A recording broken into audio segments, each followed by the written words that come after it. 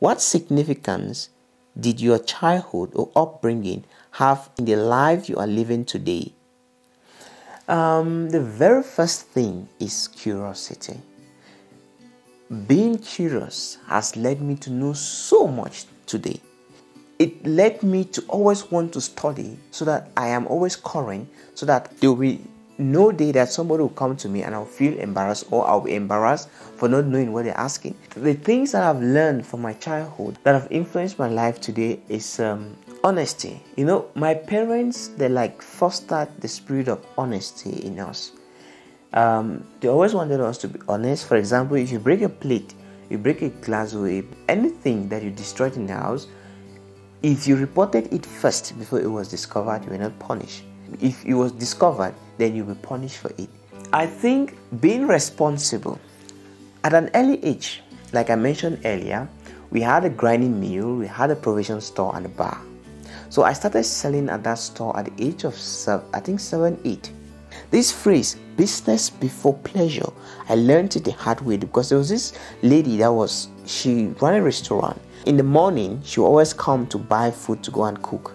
In the morning, that's when we used to have breakfast. By the time I take mine just to have the first bite, I will hear that lady calling me. And then my dad would be like, go and sell. My mother would be like, no, let him eat. My dad would say, let him go and sell. I will go back to the store, sell for the whole day, maybe without eating. It became a routine that my mother had to go and confront that lady and tell her that because you cook and sell, you sell food, right? She was a vendor. Make sure that each time you prepare food, you come and give my son food because he doesn't eat in the morning and the father will not allow him to eat. Another responsibility that was given to me earlier on was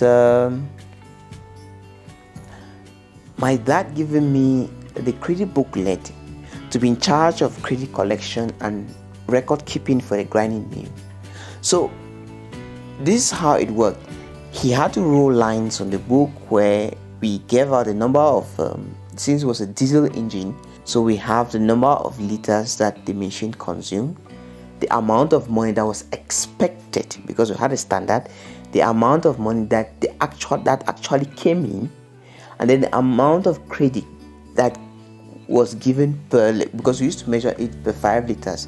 So that was what we were using, that matrix of measurement. So each time he came, he was never interested in the amount, that actual amount that came in. He was interested on how much debt I had collected.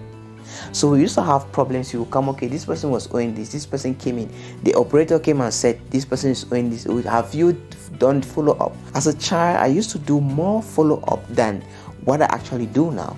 Maybe because back then I had just that particular task that I was focused on. I used to know every debtor that we had. So I believe I would have made a good credit collector. But I think, well, those are some of the lessons I learned from my childhood. I would also say that charity, being charitable, charity, I learned this from, I think, my mom, my parents, right? There was never a day, or there has never been a day that we prepare food in our house without sharing it with at least one stranger, or a neighbor, or a neighbor's child, or my friends, or my siblings' friends.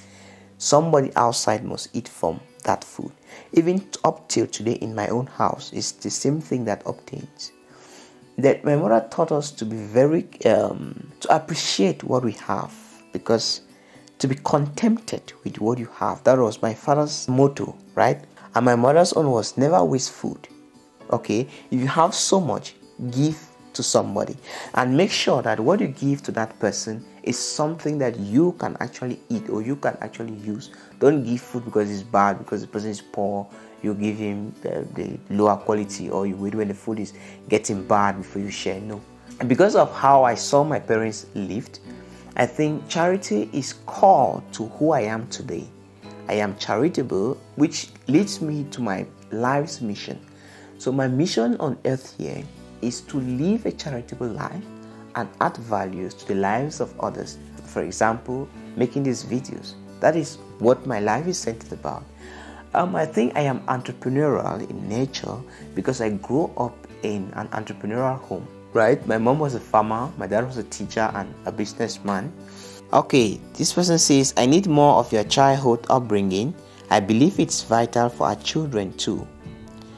Like I said earlier on, I think respect was the number one thing that was fostered. Honesty, like I said, we're made responsible.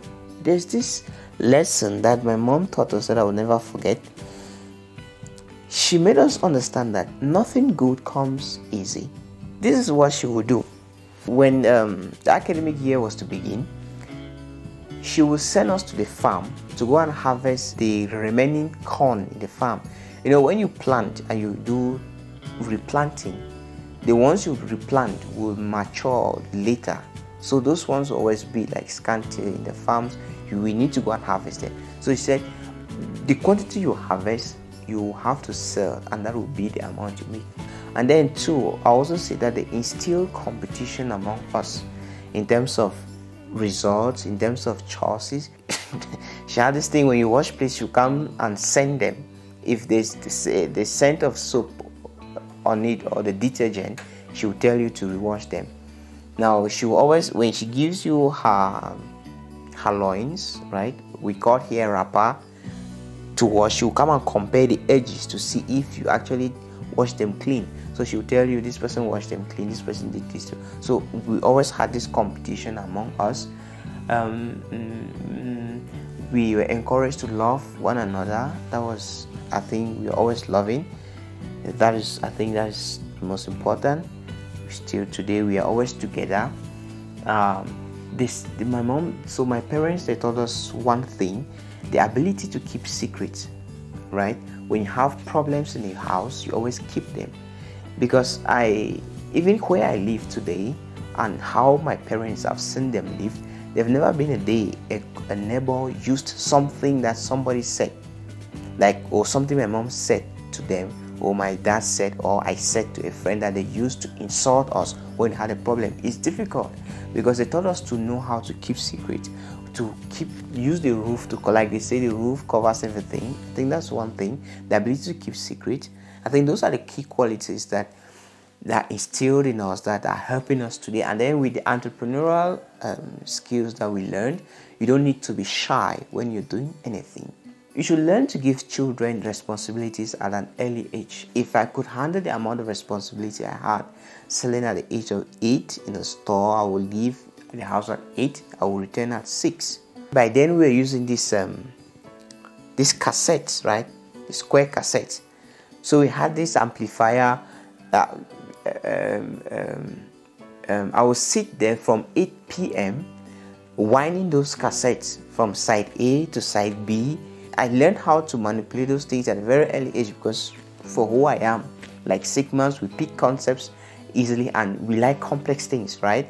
Now, at the age of 10, 11, I used to be at the bar up to 11, 12 at times, picking empty bottles. So that entrepreneurial skills have been instilled in me since from time immemorial. Up till today, at times I sleep at 4 a.m. I sleep for 4 hours. It has been something that is in me for a very long time. So when you train children to grow up, you will be amazed with what a child's brain can hold at that moment. If I can do it and I'm still here, then you can do it.